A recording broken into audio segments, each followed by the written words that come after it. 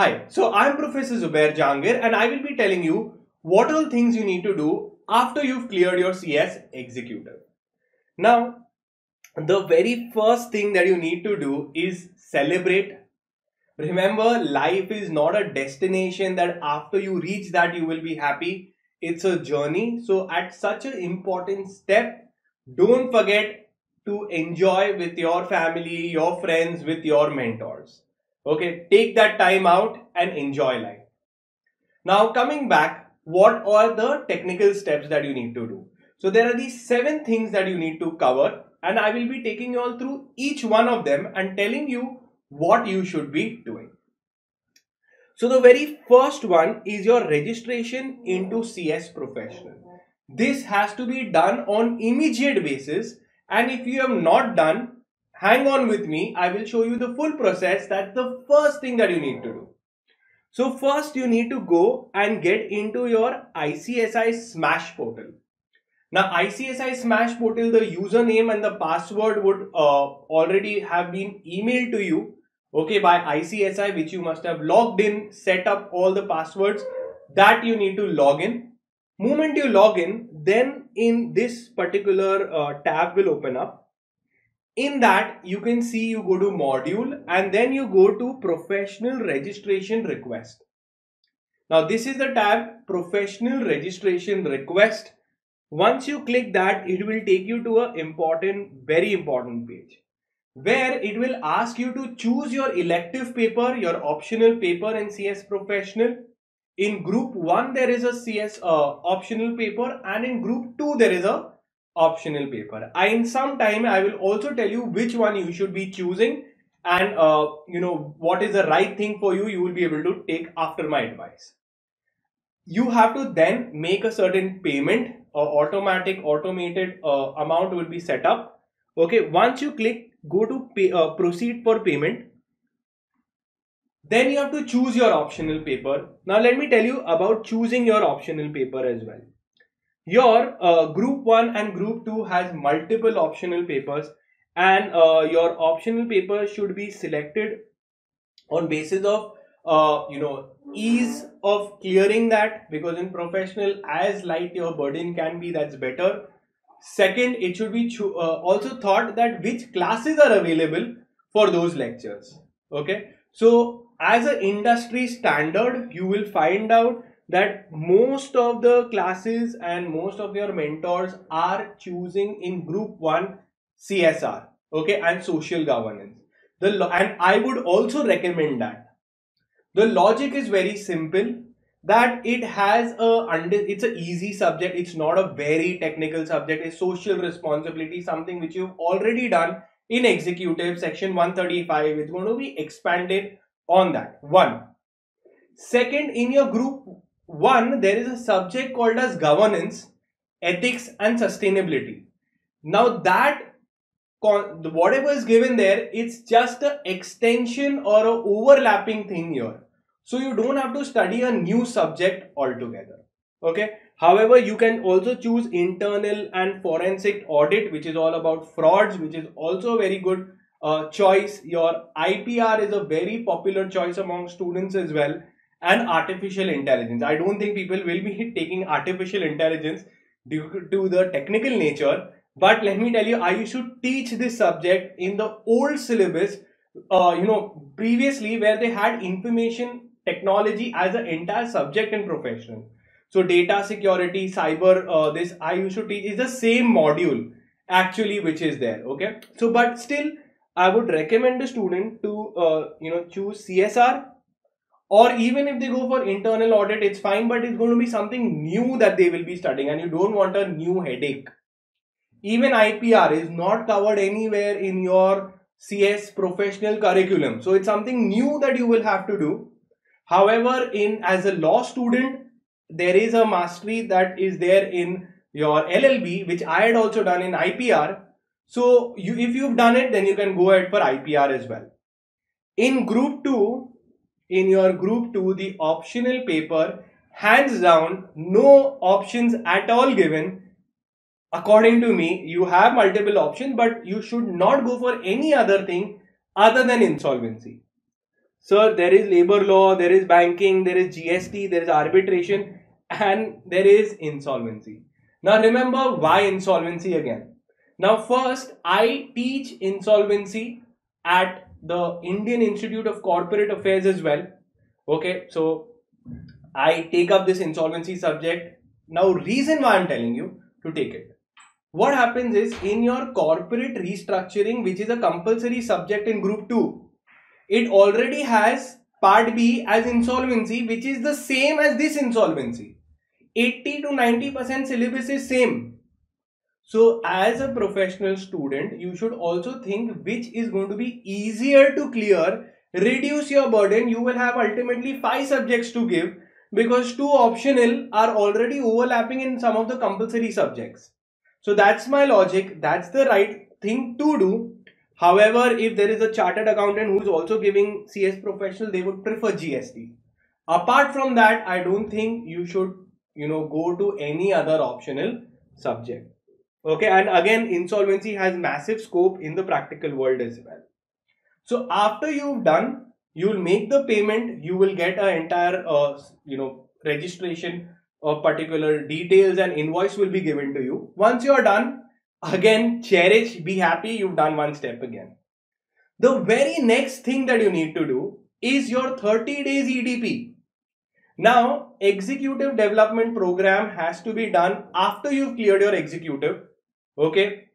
Now it is 30 days, but 15 days online. After 15 days online, once you complete, then you have to go to the 15 days offline. Now, how do you do it? What's the process? Let me tell you. This also, you should be doing it immediately after registration in CS Professional. Immediately. So, how do you do that? What is the process, etc.? Let me tell you. So, first thing is your Smash username and password is the same login credentials, login details is the same for one more website, which is ICSI Stimulate portal. This is once you put in ICSI Stimulate, this particular interface will open up, your login ID and password. You put it same as your Smash, you log in. Once you log in, then you will be able to see this particular 15 days EDP, 15 days. These are all the trainings that you need to complete. So and they have given in order. First the 15 days EDP, then the 15 days offline, then the 21 months training, then CLDP. So this is given in order. So how do you do it? Very simple, very important login. ICSI Stimulate, I would advise you to do it immediately. Once you do that, then you go ahead and here it would be written apply here. Okay, 15 days EDP, apply here. So you can go ahead, apply. You would have to pay a certain 2000 rupees. It will automatically be automated, the payment amount. You have to go ahead and do it immediately. Once in 15 days EDP, after you completed a module, you have to wait for some time. There is a cooling period. Then again, you can do the next. So there are video lectures that you have to watch. There will be some time gap between the video lectures. So once you do it, you will come to know. Now remember, after the 15 days EDP, you have to do your 15 days classroom. Sir, 30 days from where we will get? Okay, such a busy schedule, professional exams are coming. So answer is you can complete this in 15 days only, both. Once you have done your 15, so I'll tell you when you should do your 15 days EDP also. Okay, don't waste your time. This is something which you would not come to know otherwise. Let me tell you. When you apply for your 15 days classroom mode EDP, that time you can simultaneously do your 15 days EDP if it is permitting. Otherwise, complete your EDP, then go for your 15 days classroom. Sometimes it is allowing students to do both together also. Okay, so you can try it out. Otherwise, 15 days online, 15 days offline. For the offline also, you have to pay a fee of 5000 rupees. This 15 days you have to go to the centers where they will teach you the basics, as a professional, how do you need to act, what is the boardroom etiquettes, what is your dining etiquettes, what are the corporate etiquettes. So all those things will be taught to you. So it is a very important thing. Now remember, I showed you through ICSI Stimulate portal, you can log in into your online EDP, or you can also go to TCS ION In that also there is a online EDP, 15 days EDP which you can do. I have made a detailed video of how to do EDP. It will be given in the description of this video. Okay, once you have done with the EDP, then comes 21 months training. Sir, articleship, when to start is most important. We know that after executive, we have to complete our articleship. Now, should you start immediately? Now, remember, you are also allowed to get married by law. Does it mean you should get married immediately? So, just because you have a right, doesn't mean you have to use it immediately. So, let me tell you what is the right time to start your articleship. What do you think? Should you start simultaneously and then start your thing, or you should complete your full professional then start? That also you can do. So the answer is very simple. Now pay attention to this. Okay, your first attempt, whenever it is, of CS professional, you give it. You take classes and then you give your first attempt in CS professional. So what happens? With that, you will have time to study. You will still be a student. You can study the full day. You saw in executive so much effort goes. In professional also you need to put more amount of efforts, because all the executive cleared students are going to compete in professional. So don't make the mistake of starting articleship immediately, because you will not get time for classes, you will not get time for studies, and you will just keep working, and your CS will take lot of years to complete.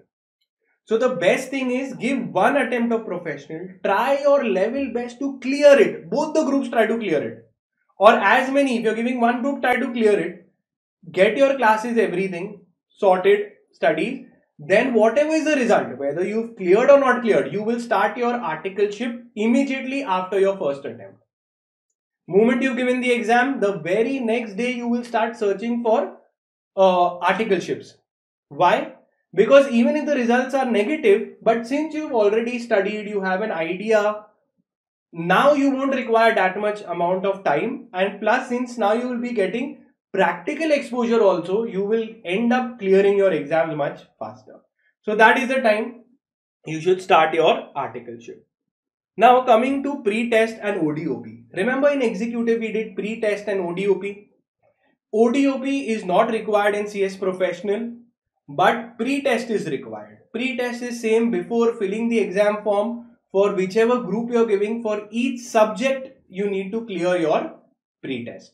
Now this also, how to give pre-test, I believe you must be knowing TCS ION. You can go ahead and give your pre-test, or I have also made a video. You can just Google it up, it will come up. The next is very important, is classes for CS professional. Now remember one thing, in CSEET, those who taught you, do you think the same people can teach you CS executive? There is a little high-end knowledge required. Similarly, from executive to professional, you need to keep in mind few things. Let me tell you what. First, you need to see that who is going to teach you. You should know your faculty. You should know their faculty's teaching style. Whether you are comfortable with their teaching style, their track record, what it is there. At Jahangir Tutorials, we have got at professional All India 2nd rank, All India 1st rank, All India 6th rank, All India 13th rank. Now these are rank holders, but we've also got many successful students who've cleared the papers. But what is most important is the teaching style. I teach the professional subjects. I teach it from the module. I teach it in a very simplified and a professional way. Now, one thing I want to tell you, which I think you should keep in mind when you're going for online classes. Now, online, sometimes people are having physical students and at the same time they are teaching online students. Now, what happens with that? Their focus and attention is divided. At our classes, when we are teaching, we are having a proper dedicated room studio.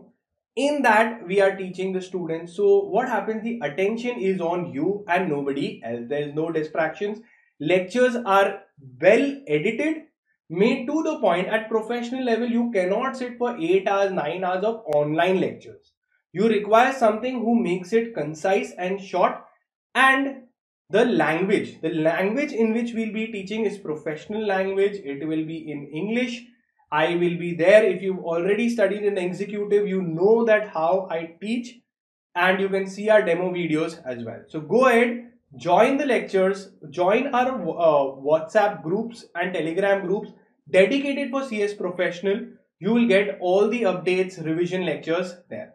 So I see you all in the lectures, and I wish you all the very best. Take care, guys.